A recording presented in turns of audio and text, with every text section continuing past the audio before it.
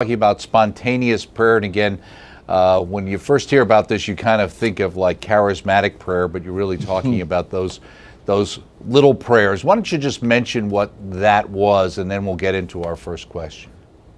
Sure. These are sort of short, crisp, memorable prayers that are very, very easy to remember, that we can use in times when we need help, in times when we have to forgive others, or pray for our enemies, in times when, we need forgiveness, or we want to ask forgiveness, from others, or from God.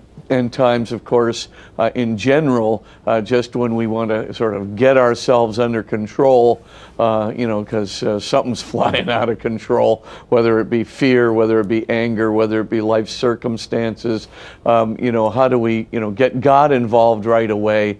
And so there's a variety of prayers, that we can use. They're very short, they're very repeatable, they're very memorable, and